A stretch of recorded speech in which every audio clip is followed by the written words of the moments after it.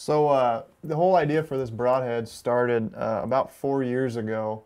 My dad gave me a knife. It was a Gerber Freeman S30V, and I think I had like a buck folding knife that I bought at Walmart for $19.99, and it was some 440C steel or something like that. Nothing very special. And I got this knife, and I remember being amazed at how sharp it was. I think I got it for my birthday in April, and then September rolls around, and opening day I take down an elk and start skinning it, and we're in the back country, so we got to quarter it up and get ready to take it out of there and debone it. And I was pretty used and accustomed to having to have a knife sharpener with me, and you're using your buddy's knife and your knife to get through an elk. And halfway through the elk, I realized that the knife is still razor sharp. I was pretty impressed, and ended up making it through that entire elk without ever having to sharpen the knife. And I could still shave hair off my arm by the time it was done. That's what really sparked the beginning of the idea for this broadhead was, man, this material is absolutely amazing. It needs to be used in a broadhead because the properties that it had, being able to maintain a razor sharp edge for a long time and being incredibly strong, it fit perfectly with it. So when designing this broadhead, I came up with kind of 6 main guiding principles that needed to be in the design to make this a superior broadhead. Number 1 on that list was it had to have outstanding flight. If you're not hitting where you're aiming at, doesn't matter what the broadhead is, it's not going to do you any good.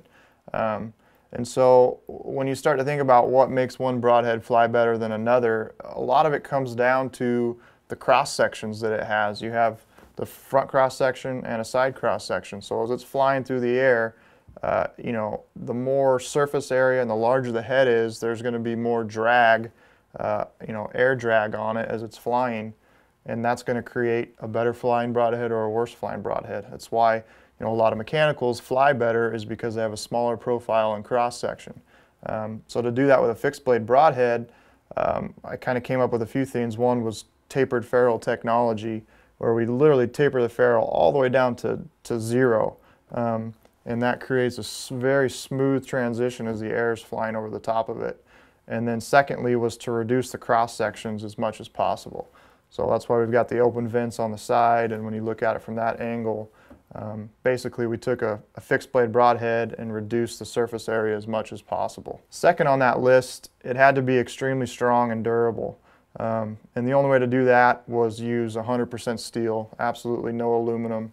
And there's a lot of little things in the design that may not come across when you just look at it. But number 1 is the S30V steel that the main blade is. It's 4 times as strong as other steels in impact resistance tests.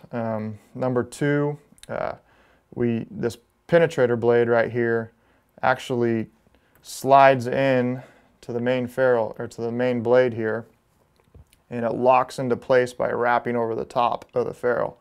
And what this did was create basically 2 bridges so that the tip of this can't be bent, and it makes it extremely strong. I've done a lot of tests shooting this into steel, and it won't break. And then we also integrated the main blade, ferrule, and penetrator blade together, so that when you slide all 3 together and lock the screw down, it basically becomes one solid head. Number 3 on the list, it had to be razor sharp, and we did that again using S30V steel.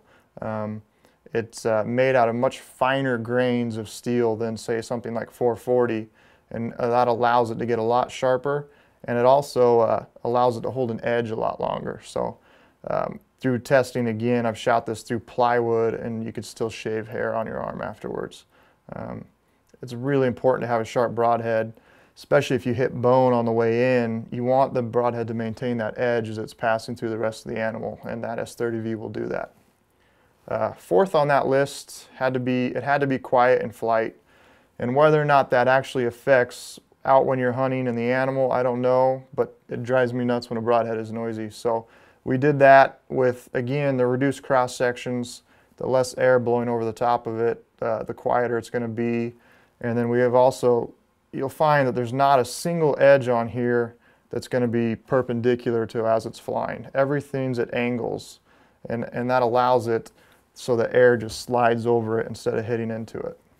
So number 5 on that list is it has to penetrate when hitting heavy objects like bone, the shoulder blade, rib cage, etc.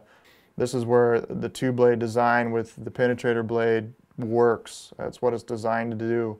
The penetrator blade will actually just cut a hole big enough through the bone that the rest of the arrow shaft, the ferrule and the shaft can slide right through with almost zero resistance. And then the 2-blade cut-on contact design with the reinforced tip, it's going to hold up. You're going to be able to get through that bone and get into the vitals and hopefully get the animal back. Another feature that helps with the penetration, which goes back to flying really well, is the zero tapered ferrule. So there's just less friction as it's passing through the bone into the tissue. And lastly on the list was it just had to be superior construction. I wasn't going to use aluminum or thin, brittle, replaceable razor blades. Everything about this from top to bottom is the highest quality materials that I could possibly find and use that worked for this broadhead.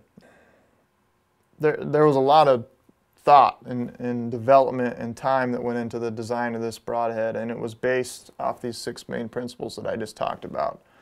It has to fly great, it has to be strong, it has to be sharp, it has to be quiet in flight, and it has to penetrate when hitting heavy objects like bone.